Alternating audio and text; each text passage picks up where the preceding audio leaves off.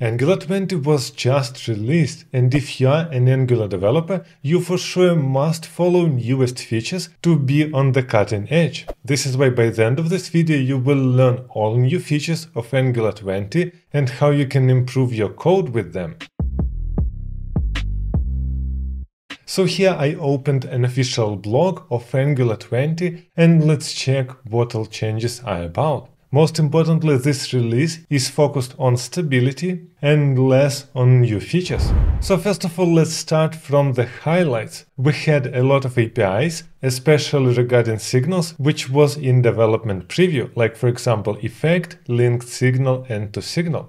Now all this stuff is stable. It is not in dev preview anymore, which means we can safely use it in our applications. Most likely you already used just a normal signal, which already gives us a lot, but additionally now we can safely use effect if we need to do some side effect when our signal changed, linked signal if we want to change our signal only on the client and then allow it to be updated later, and toSignal, which is useful when you want to convert, for example, a RxJS stream to a signal.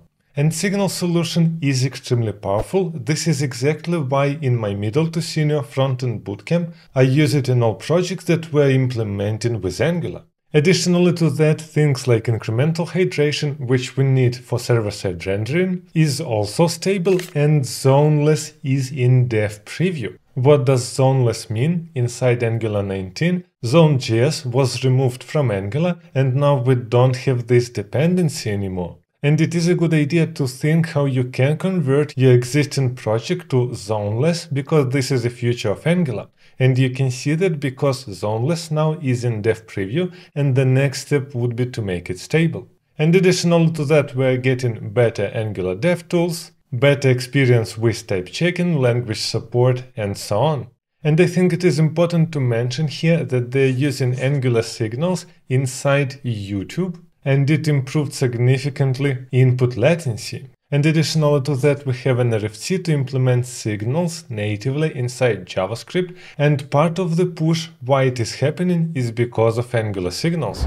Now let's talk about experimental API. There are no huge changes here. Inside Angular 19 we got as experimental resource API and HTTP resource. They are staying the same. So you can define a resource which will be triggered when your signal changes. And as you can see inside loader here, we're working with promises, not observables. What it allows us to do is declaratively define our code. And then we can just render signals from user resource inside our markup. Exactly the same we can do, for example, with WebSockets. We're again using here resource, and inside on message we're updating signal. It will work exactly the same. And if you don't want to use promises, but you want to use HTTP client because you are used to it, then you can use HTTP resource. It is working in exactly the same way. It is binded to signals, but inside we're leveraging HTTP GET and obviously all interceptors which are coming with HTTP client.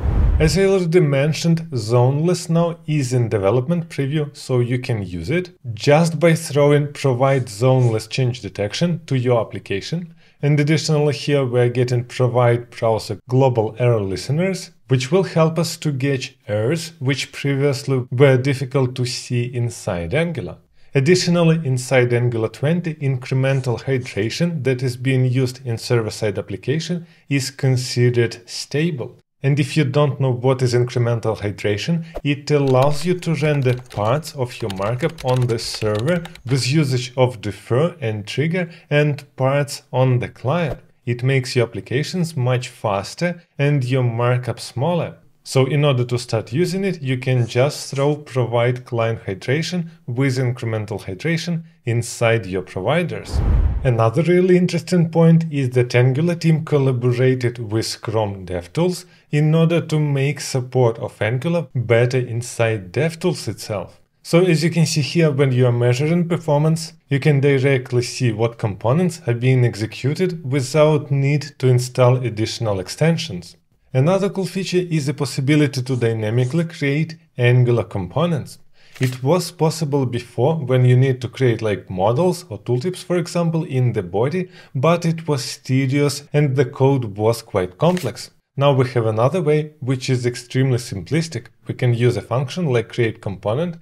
We throw inside a dialog, like for example a model, and we provide inside bindings and directives, and it dynamically creates this component. Additionally to that, we are getting more syntax which is similar to JavaScript inside HTML files of Angular. Like for example, you can write n on power2 or check if specific object has this property. Another change, which is really big one, but from my perspective is kind of useless, is a new style guide. So inside Angular, the typical naming convention that we had is the name like foo, then .component.ts or .directive.ts or .service.ts. It was really easy to follow, and this is what we used inside Angular always. Now they are changing that, and all this postfixing is not needed, so your component would be foo.ts and nothing else. This now will be the default behavior, which is recommended, but you still can use the older version because all projects that were created previously are still using this notation. So inside the Angular JSON, you can simply define your schematics and provide the extension that you want.